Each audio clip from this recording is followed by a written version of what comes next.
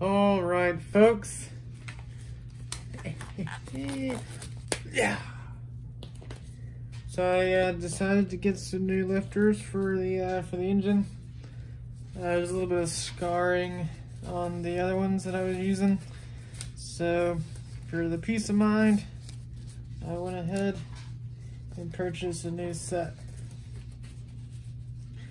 Now for these lifters to work in my engine, they have to be clearanced for the oil to supply oil to the top end for the push rods and the valves. So what I have to do is I have to put a small groove right there from the oil inlet, or well, from the oil passage to that little inlet, so it can give oil up through the push rods and up to the valve train. So I'm just going to be using a Dremel with a tiny cutoff wheel.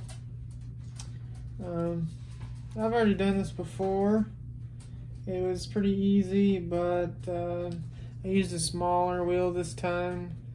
I think it's getting a little bit too much oil to the top end, which would lower your overall oil pressure and the amount of volume going to the main bearings and whatnot. So, we'll see how this goes. Just gonna go ahead and start hacking on it.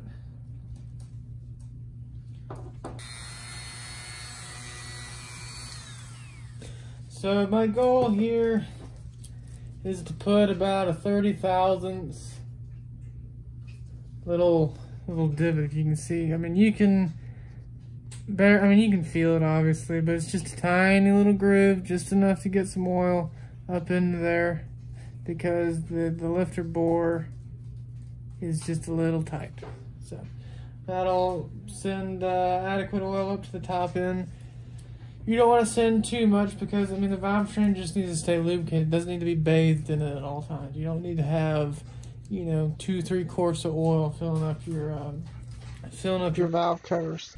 Just enough to keep things nice, coated, and lubricated. So I think this will do the trick. So I'm just going to do 16 more of these, just like that, and shouldn't be too bad. Then I'm just going to go ahead and pour this whole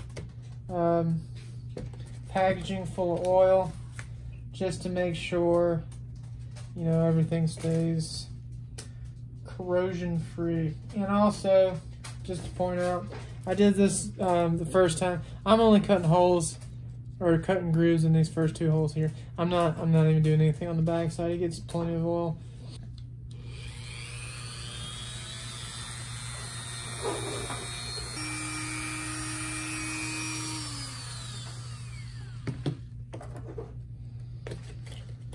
Well, that's all there is to it. 16 done.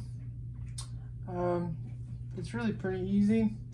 The only thing that does or would suck is if, you know, you go ahead and do this, or you don't do this, and then you don't have oil to the top end, at least for the heads I'm running. You can't actually take these tie bar lifters out because they're so tall up here without taking off the heads. So it is something that's very frustrating. If you've got to redo that, you have to retake off the heads, the valve, the heads and intake manifold and all that. And, you know, if you have your carburetor or whatever you have on top of that, you have to remove all of it. But it's just a little detail that I have to do in order to make this work with my program. So I'm just going to fill these full of oil, just let them sit until the motor's ready to be put back together. And yeah, that's pretty much it.